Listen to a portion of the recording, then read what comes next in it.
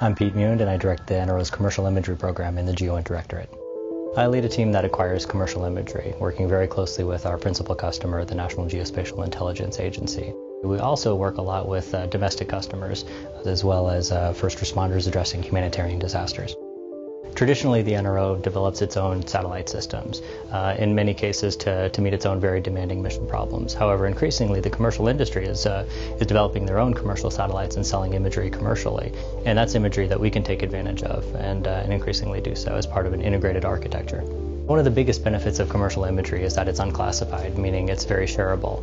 So a lot of times we'll get requests for imagery to go to a wide variety of potential customers, anything from special operations forces sharing it with their coalition allies, state, local, federal officials, and civil users. Well, we take a lot of time to make sure that when we buy commercial imagery, it truly is integrated into our larger architecture so we can make maximum utility of not only what we have on the national side, but the commercial side, and importantly, how it all works together that much better.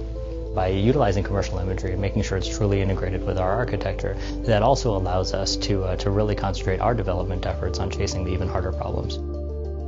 One thing that might surprise people is much of the work is unclassified. It's a very public industry, so we can be very open about it, much more open than much of our other work. If you happen to see a picture from space in the press, oftentimes this is an image that we've helped make available with our commercial partners.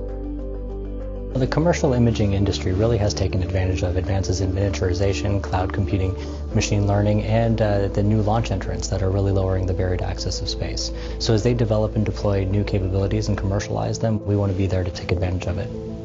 We're really blazing a new path with commercial imagery here.